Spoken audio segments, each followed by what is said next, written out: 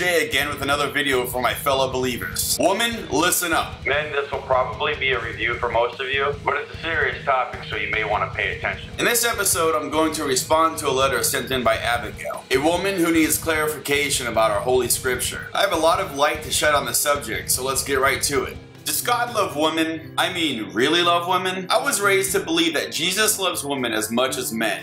But then I read a few verses from the Bible. One that got to me was 1 Timothy 2:11-15. Gosh, Pastor J, if you read that, it sounds like women are meant to be second-class citizens to men. And per the verse, what if it turns out I can't have children? Can I still be saved? I really thought that Jesus was all about the love, but it looks like he is all about keeping women down. With quotes like that, I wonder if he had mommy issues. What do you think, Pastor J? Yours in faith, Abigail. Okay, Abigail, to be honest with you, my initial reaction to the letter was to be very angry with you. I thought, how dare you question the word of Jesus, our Lord and Savior, and make him out to be some abusive ex-boyfriend? That was my first thought. But then I remember that Jesus calls on us to help guide our fellow believers, and to be forgiving of those who stumble. I'm not mad at you, Abigail. You're just acting how God made you. You see, God designed women with a slightly smaller brain than he gave men. You should go ahead and Google it. I'll post a link in the description. This means that women can sometimes have a hard time understanding the Holy Scripture at the same level as a man can. Well, just as God designed you this way, he did not leave you helpless. Since men have larger brains, we're here to lead you and to make sure you don't wander too far from the path of salvation. And praise Jesus, that's what I intend to do today. Let's start here. Before I can even delve into the Scripture itself, let's talk about the flaws in your faith. You see, you were wrong right off the bat by even questioning the Scripture. Not only that, but you question Jesus Christ himself. We are Christians, and we do not question Christ. We just follow. You need to leave all the skepticism to the devil-worshipping atheists and the scientists. That's what they do, Abigail. They just run around taking bits and pieces of information, they twist it all up and come up with wild theories about how dinosaurs died before humans existed, or something crazy like that. We're not like them. We know the truth because we have the answers right here.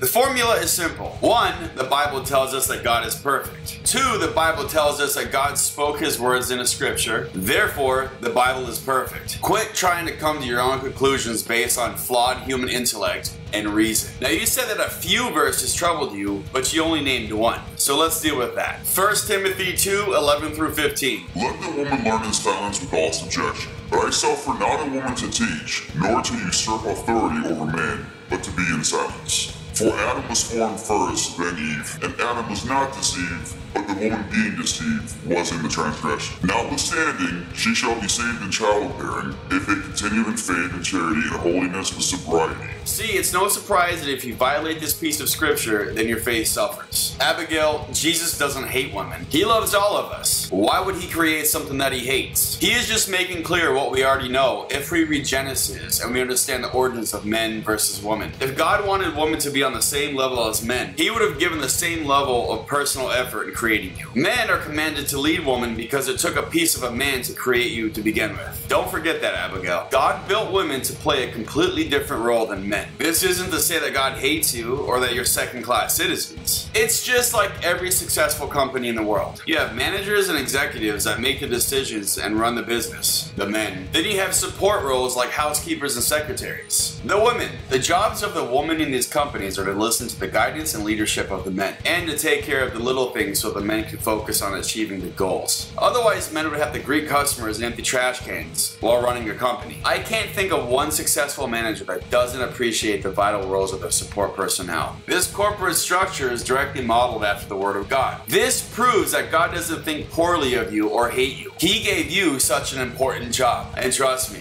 You would know if God hated you. just ask the devil worshippers of Sodom and Gomorrah. Honestly, you're thinking only of yourself and of your feelings. If you look deeper into God's message from these verses, you'll answer your own question. God wants you to learn in silence because continuous chatter would make it impossible to study the Bible while also being there for your husband. God doesn't want you to have the authority to teach because we have all the authority and teaching that we need in the Bible. Plus, it gives you more free time to take care of the kids and stuff like that. And lastly, you need to remember that God tried to trust you girls once already, and you committed the most horrible sin against God, cursing humanity for the rest of time. You ate the apple after you were told not to. You have to admit, Abigail, you kind of fucked up there. That's exactly why God puts you through the pain of childbirth, so you don't forget your sin. Now, before I go, I want to touch up on one other point you brought up. You asked if you'd be able to be saved if you couldn't have children. You're just interpreting the scripture wrong again. See, you have it backwards. You're not able to have kids because you're not ready to be saved yet. Infertility is just another myth manufactured by those hell-worthy scientists. All women are fertile because God says that childbearing is their main purpose. Plain and simple. Why would God want you to bring another life into this world when you can't understand the role in your own life? If you ever find yourself unable to conceive a child, I would suggest that you do a lot of praying and a lot of Bible study. I promise you, Abigail, the minute that you humble yourself before God and stop being defiant, He will bless you with His final test. The pain of childbirth. It's then and only then that you'll be able to give your husband his own little boy that he can raise to a strong Christian man. I hope all that helped. Well, sheep,